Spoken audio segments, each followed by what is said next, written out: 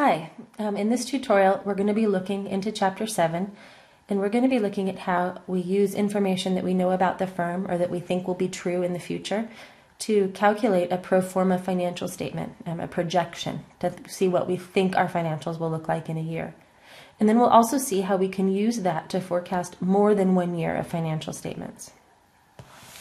Before you get started, I want to make sure that you've read carefully and thoroughly pages 214 to 226 in the text so that you're familiar with why our financial statements don't look exactly like they did when we're in accounting, what these different value drivers mean, so that you understand a little bit about where we're going.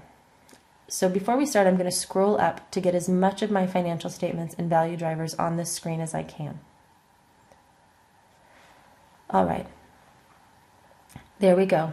That seems to work, except for the fact that here I have a couple hidden cells that I need to unhide. Okay, so it doesn't all fit. That's okay, I'll have to do a little bit of scrolling. Bear with me.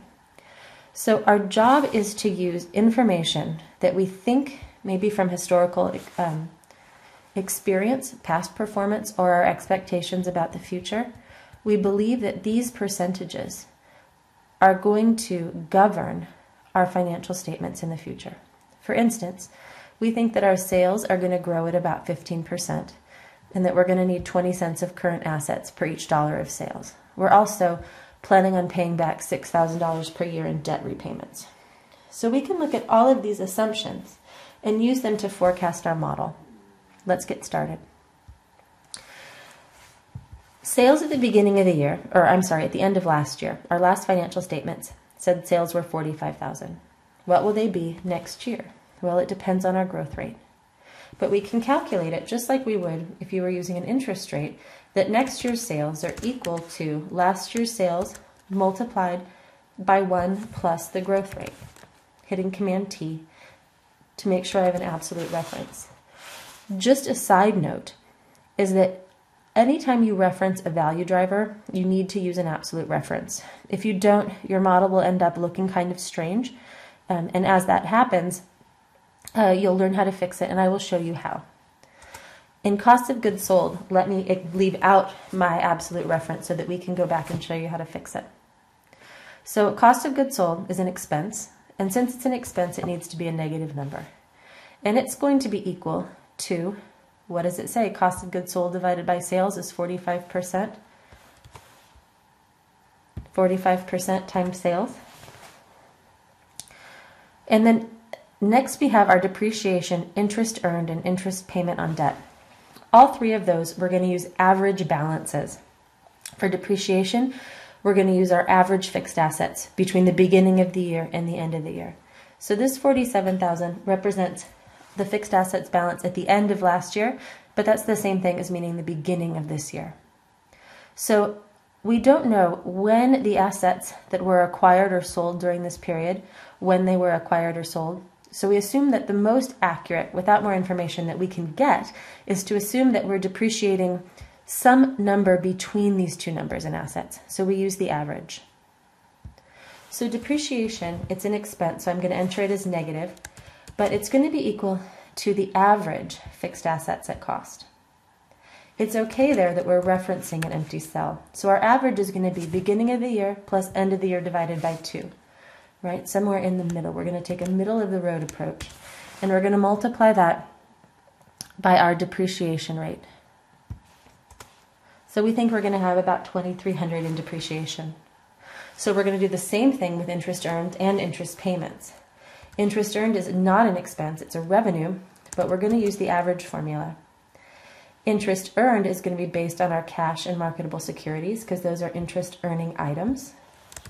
We're going to take the average beginning balance plus the ending year balance divided by 2, multiplied by the 5% return that we earn on our cash, $250. We're going to need to make some interest payments on debt. That's an expense. We're going to use our average formula, our beginning of the year debt plus our end of the year debt, divided by 2, multiplied by our interest rate on debt, 8%, given an absolute reference. So with all our expenses entered as negative numbers, we can just use a sum formula to calculate our profit before tax, otherwise known as taxable income. All right, then we calculate our tax using our tax rate. Since it's an expense, we know that it's going to be equal to the negative profit before tax multiplied by our tax rate, otherwise known as $9,000, which gives us a profit after tax of $25,000 minus $9,000, or $16,104. So what firms do with their net income, they do one of two things. They retain it within the firm for growth or for buying assets, for advertising, whatever they want to do. And they also give the rest, or they give some, to shareholders in the form of dividends. So we know that this firm has a 30% dividend to payout ratio. And what that means is that they pay 30% of their income to their shareholders as dividends. And since it's an expense, well, relatively speaking, we're going to multiply it by a negative number. So 30% of that 16,000 is 4,800, and that leaves us 11,273 for retained earnings. So that's our income statement. One thing I like to do before I move on is glance to make sure I have absolute references anytime I've referenced something in the value driver. So anything between B15 and B25 needs an absolute reference. So B24, check. That doesn't need one. B23, check. Doesn't need one. B21, check. B22, check. B20, there isn't one here. I'm not going to fix it because I want you to see what happens if you miss one. Cost of goods sold, it's not. B19 needs an absolute reference, but it doesn't have one. And B29. So we're going to see when we carry our formula over what happens, because forgetting an absolute reference is one of the pitfalls that are common to this process. All right, we need to move down to the balance sheet. I'd like to fit this all so we can see it without me needing to scroll up and down. So what I'm going to do is I'm going to hide the cells in the income statement that I'm not going to need. And what that basically is interest earned through dividends. I can hide that. Right click and then hide. Now I can see my value drivers, my income statement, and my balance sheet, and I should be able to forecast this year's balance sheet items. So cash is our plug, which means it's the thing that we allow to vary in order to make the balance sheet balance.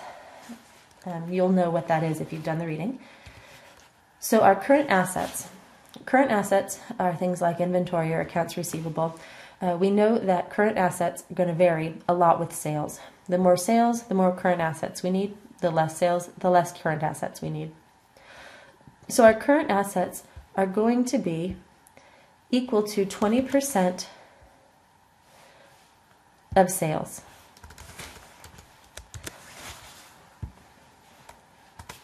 Otherwise known as $10,350. We don't have information about fixed assets. I've got this net fixed assets at sales divided by sales, or net fixed assets are 80% of sales, but I don't have anything about fixed assets at cost or accumulated depreciation. So I'm going to jump down to this net fixed assets, knowing that they're going to be 80% of our sales, which basically says that for each dollar of sales, we need about 80 cents in fixed assets. And that's a multiplication. All right. So here we're going to work backwards, because we know that fixed assets minus accumulated depreciation is equal to net fixed assets. Well, we have our net fixed assets, and we also know what this year's depreciation expense was. So we can start by calculating what accumulated depreciation would be. It would be equal to accumulated depreciation at the beginning of the year plus accumulated depreciation or depreciation expense throughout the year. Therefore, we know that our fixed assets at cost are going to be equal to our net fixed assets plus our accumulated depreciation amount. I entered it as a minus because I've got a negative number. So that's what we see, is that we must have $60,000 in fixed assets at cost in order to have fixed assets of $41,400. So our total assets, I'm going to add up, is being equal to our net fixed assets plus our current assets plus our cash and marketable securities, which, since we have nothing entered there, this number of current assets, total assets, at $51,750, that's going to be understated. Now let's look at current liabilities. Our current liabilities are going to be equal to 15% of sales. And our debt is going to be paid down at a rate of $6,000 per year.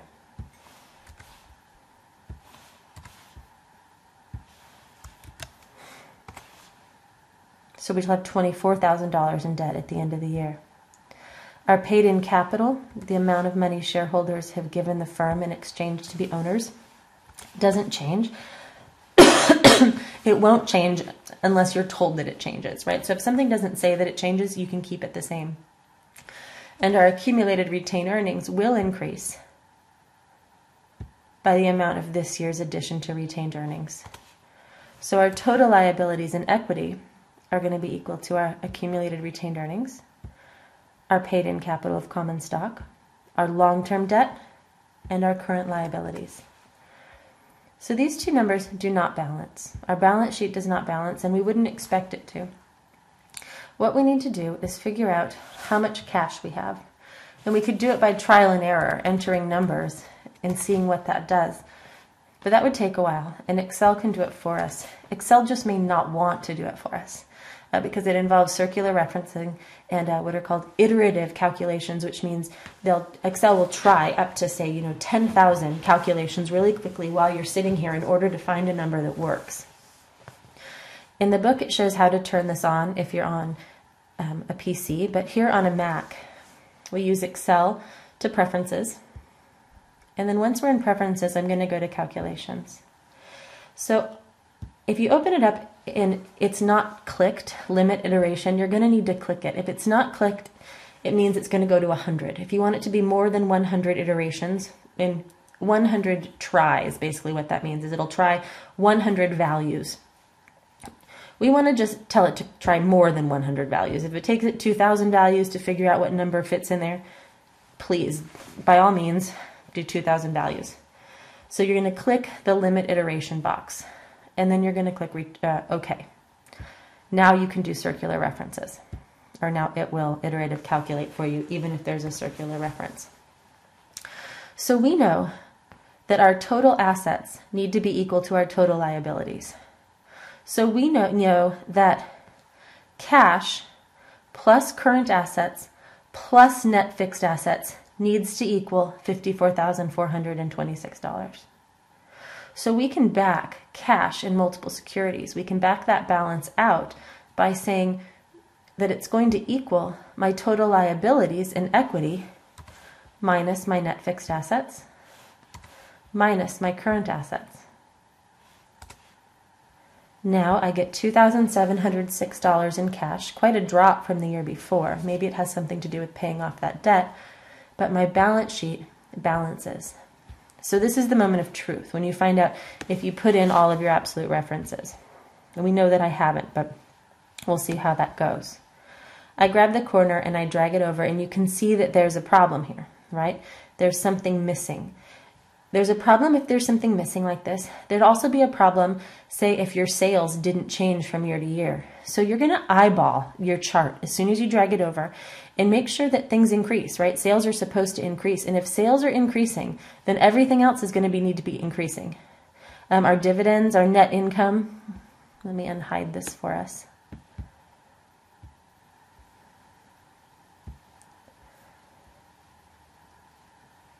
Our tax, all of these things are going to be increasing, and they're supposed to be. If something's staying the same or decreasing, you're going to want to take a look at it, because sometimes when something goes wrong, it's easy to spot because you're going to go back through and double check that things look like they're supposed to. So net income is increasing. That means dividends will be increasing, as will retained earnings. Cash and marketable securities. So everything looks right. My balance sheet balances. I don't see any issues except for these empty cells. Empty cells like that are a sign that you don't have an absolute reference. So I click in that and I see, sure enough, B19, that's going to be one of my value drivers. That's going to be my percentage, 45%. That is the percentage of sales that gets swallowed up by cost of goods sold. And below that, in my depreciation, I see this B20, and that's going to be my depreciation rate. That needs an absolute reference. So once I've changed that, I can just highlight those two cells and drag to the right. And that adjusts our entire spreadsheet. And we're still in balance, and things look good. And that's how you create a pro forma set of financial statements and forecast them out for a number of years. We're going to come back with a couple more tutorials to show how we calculate free cash flow and how we use this information to figure out how much a company is worth.